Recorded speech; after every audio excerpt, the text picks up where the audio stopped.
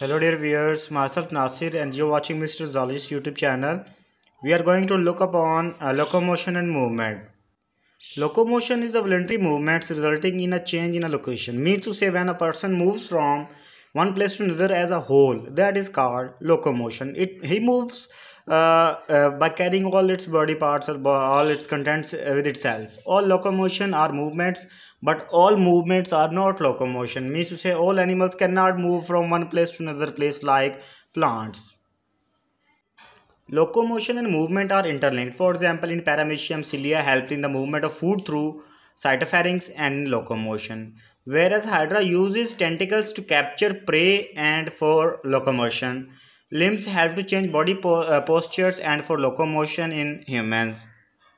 Amebioid movement by pseudopodia formed by streaming of protoplasm. Means to say pseudopodia are fast projections. Cytoskeletal elements like microfilaments also help for this, and for example macrophages and leukocytes. Ciliary movement is by cilia like cilia in trachea to remove foreign substances and oviducts for passage of ova for flowing ova, whereas muscular movement is by muscles, for example movements of limb, tongue and jaw. You can see clear movement of the amoeba with the help of pseudopodia from one place to another place. These are fast foods. These are formed as required by the animal. You can see here the movement of limbs of different body areas as humans are working out, so they have better developed muscles. So these are the muscular movements. And these are the examples how sperm moves from humans to humans copulatory organs to the females inside ovary and reach oviduct from where fertilization takes place, and how euglena moves. You can see in the diagram also.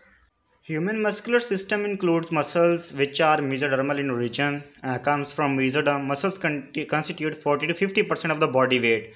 Muscles have excitability, contractibility and extensibility as well as elasticity.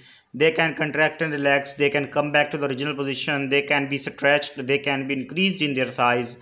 Like the normal persons do not have biceps, triceps as well as six packs and thigh pairs. So these pairs are formed by the help of exercise like persons do in the gym and develop their muscles better in the origin. Based on location, muscles are of three types. Skeletal muscles are striated or voluntary, whereas visceral muscles are non-striated or smooth, and cardiac muscles are present in heart. So cardiac muscles are also involuntary. Visceral or non-striated smooth muscles are also involuntary, found in stomach and organs, whereas skeletal muscles are found in muscles. They are voluntary in action. Skeletal or striated muscles are attached to the skeleton. Striations or cross walls are present between one cell to another cell. They are voluntary. They are under our conscious control. They have rich blood supply, means to say blood vessels are present in them. Fatigue muscles, they undergo stress or can accumulate lactic acid when doing hard exercise. Muscle fiber is multinucleate, means to say synchrome. More mitochondria are present as they grow. As you work hard on them, they become better or they become large in size.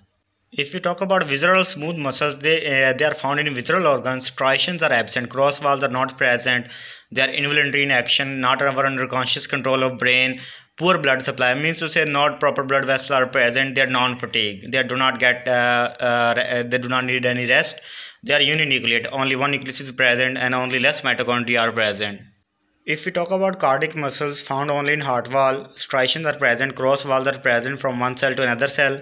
They are also involuntary in action, not under conscious control of our brain. They have rich blood supply, proper arteries, veins, capillaries are present, and non-fatigable, uninucleate, contains one nucleus and more mitochondria are present in it. Comparison of muscles at a glance: skeletal, visceral and cardiac one by one. Attached to skeleton in visceral organs in heart wall. They are their locations. Striations are present, striations are absent, striations are present. Voluntary in action, involuntary in action, involuntary in action. Rich blood supply, poor blood supply, rich blood supply. Fatigue muscle get fatigued, non-fatigable, non-fatigable. Multinucleate contains more than one nucleus, uninucleate, one nucleus, uninucleate, one nucleus. More mitochondria, less mitochondria, more mitochondria. That was all for today's. We will meet you in the next video. Till then, peace out.